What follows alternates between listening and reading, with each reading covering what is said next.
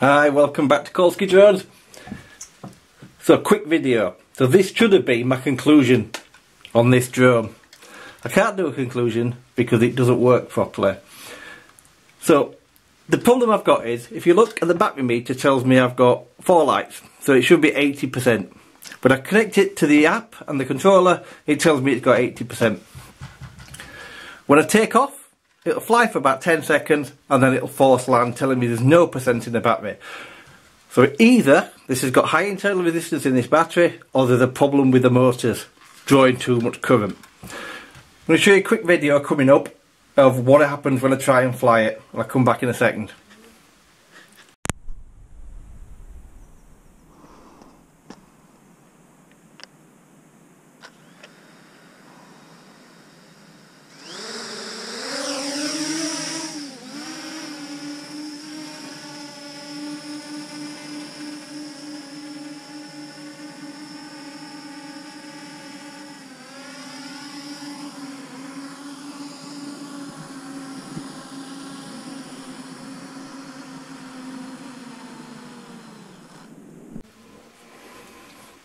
Okay, so you can see what happens. So I've obviously sent that video to Jjrc and I'm going to return the drone to them. I have a little video that I did when I managed to get it to hover, because one time it lasted about 4 minutes on the battery after charging it. I just keep charging it, uncharging it, charging it, uncharging it. And in the 4-minute video you'll see what the picture quality is like from the camera. Bear in mind this is only hovering at about 6 foot. But at least you're going to get some kind of idea what the camera looks like. I won't be getting another one, so I'm sending this back, and I doubt very much whether I'll get another one, because if it's got this issue from the start, it could have this issue all the time.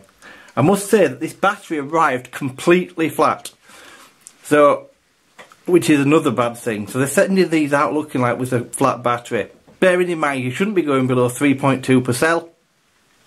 So this should have had 9.6 volts at the very minimum. It was under 9 volts in this battery when I got it. And I measured it with a multimeter. So you need to be aware of that. So obviously I can't recommend the drone. I can't show you anything else. Can't show you what its range is like or anything, because I never even got it to fly properly. I can tell you that it hovers alright, but the optical flow doesn't seem to do very much, to be honest, because it didn't seem any more stable than a drone without optical flow. The video that I've shot is in 0, well, it's about 1 mile an hour wind. Very calm day, so you're going to get some idea. So I'm sorry if you've been waiting for a conclusion video and some flight footage just to tell you how good it is, but I can't do that. All I can tell you is, at the minute, I wouldn't buy it. But this could well just be a faulty drone and a one-off. I've seen a video of it flying, another video of it flying before, but it's probably a pre-production model. I haven't seen anybody that's had a retail model delivered to them yet do the video. Possibly is just a faulty one. But for me, it's irrelevant. I won't take that gamble anymore. So, sorry once again. The F11 video will be coming up shortly. It's worth watching. It's a fantastic drone.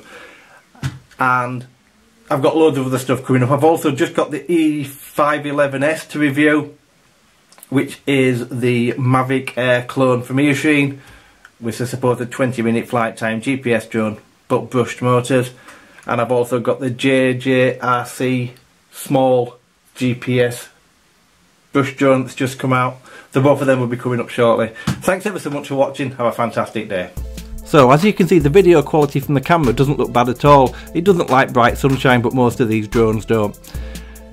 The movement in the drone is something else. It won't really stay in a stable hover. It moves quite a bit side to side and left and right and up and down a little bit, but probably not anything less than what you'd expect from a cheap GPS drone. But the optical flow sensor only seems to work at certain times. It certainly doesn't like grass, but it's not too bad on concrete. Again, it's what you get for your money. I think it's got a cheap optical flow sensor in there, and I am disappointed with the drone because I hoped it was going to be great. But for me, I couldn't recommend this with any honesty, because how do I know it's not just a faulty batch or my faulty one? Thanks ever so much for watching.